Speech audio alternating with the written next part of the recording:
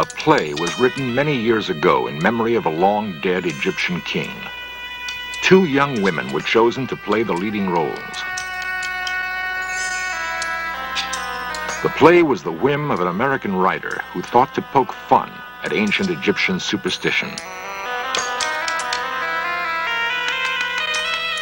Legend had it that the priests of Egypt cursed their dead king to wander aimlessly through eternity. They did this by forbidding anyone to speak his name. We call out the name, Akhenaten. That night, both women had eerie dreams about the cursed king, Akhenaten. One, that she was struck across the face.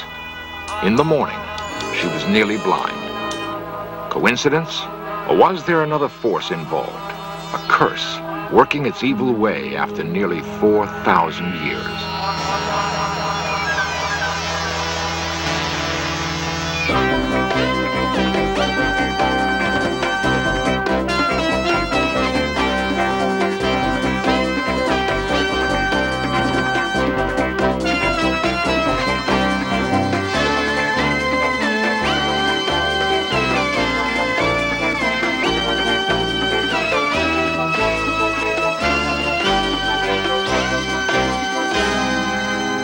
The priests of Egypt had enormous power.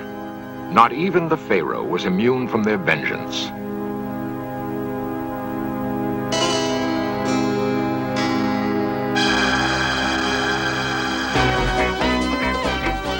This series presents information based in part on theory and conjecture. The producer's purpose is to suggest some possible explanations, but not necessarily the only ones, to the mysteries we will examine.